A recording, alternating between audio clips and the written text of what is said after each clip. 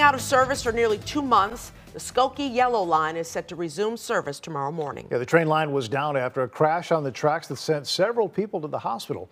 And WGN's Jewel Hillary live near the Howard Street station tonight with the latest details. Jewel. Hi, good evening, Micah and Ray. CTA officials say they have operated a number of Yellow Line test trains leading up to the Yellow Line starting back up again tomorrow morning. They say they've also worked very closely over the past several weeks with the National Transportation Safety Board to review and make improvements on the train line for passengers.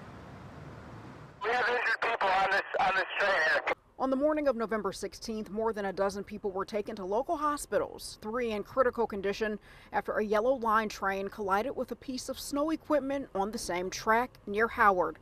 On Friday, January 5th, the Yellow Line will reopen. I think that's a good thing, especially for people that have to get on the Yellow Line to come here to get on the Purple Line or the Red Line. Since the accident, a shuttle has picked up Yellow Line passengers, which hasn't been the best experience for some CTA riders. From what my coworker was telling me, having to stand down here waiting for the shuttle is very unsafe. To determine what caused the November accident, the National Transportation Safety Board was called in to investigate.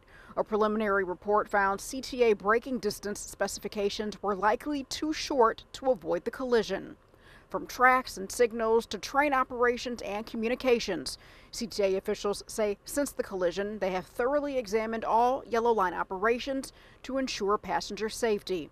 As the Yellow Line reopens, CTA President Dorval Carter says out of an abundance of caution, they are making several interim safety enhancements, including reducing speed from 55 miles per hour to 35 miles per hour. The line has also been power washed to clear debris. There will also be extra communication known as manual blocking for vehicles like snowplows. This measure requires rail cars and non-transport equipment to move only after getting an okay from the CTA Command Center.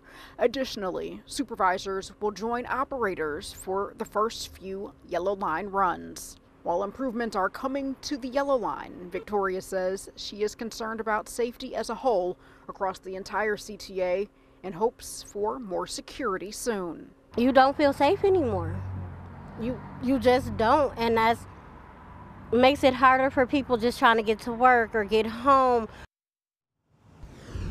Now, the final NTSB report detailing exactly what caused November's collision is expected to be released sometime later this year. And again, the Yellow Line is expected to resume service beginning tomorrow morning at about 4:45 a.m. Reporting live tonight near the Howard Red Line, I'm Jewel Hillary, WGN News.